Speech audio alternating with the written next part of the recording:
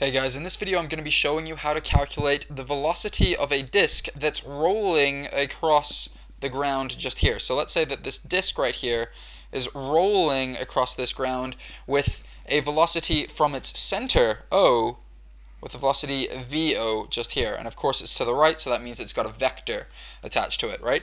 And we know if this is a case of pure roll, in other words, no slipping, that means we will also have a corresponding angular velocity of our disk as well. And of course, logic will tell us that omega is going to be in the clockwise direction. Okay, so how do we prove the well-known formula that the magnitude of VO is going to be equal to R omega? How do we prove that? Well, in order to do this, let's just consider this disk actually rolling a horizontal distance dx across this floor. So this is our floor just here, and this second disk is actually just our first disk after it's rolled a horizontal distance dx. So this distance right here is a distance dx just here. That's the distance it's rolled horizontally. Okay, now let's explore this distance mathematically through the use of an animation. Okay, well, this animation shows this disk rolling a distance dx horizontally, and if you look at this yellow line that I've got just here, this yellow curve, we know logically that the distance in yellow here must be equal to this distance in yellow here. Hopefully you can see that. Logically, hopefully you can understand that. Let's replay that one more time. So we know that the circumferential distance is going to be equal to the linear distance it's rolled. All right, let's make that roll one more time. So we know this distance here in yellow is going to be equal to this distance here. If you can get this concept, then the rest of this proof should be super easy for you. Okay, there we go. All right, now let's go back to the maths of it. Let's redraw our disk after it's rolled a horizontal distance dx. That means that this distance right here is dx, just here. This distance is here, dx. And we also know that this circumferential distance just here, which I'm drawing in orange, is also dx, just from here to say here, that's also dx. Now, how do we find the magnitude of dx? How do we find that?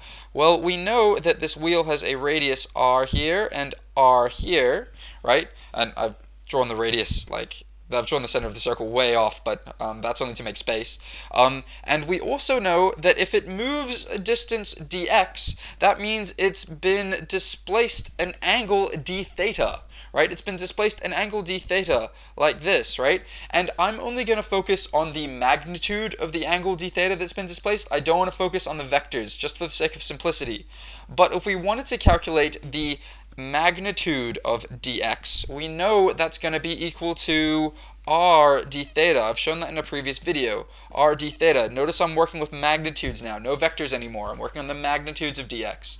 Dx can be expressed as r d theta using our circular motion formulas.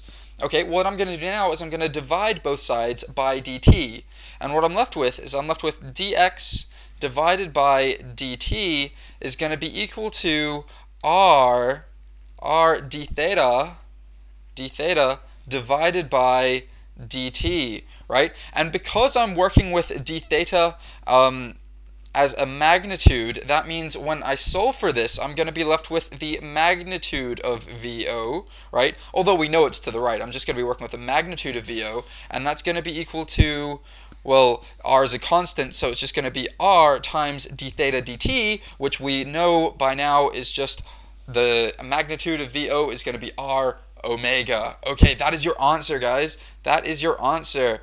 That is what relates VO to omega. I hope you guys understand that video.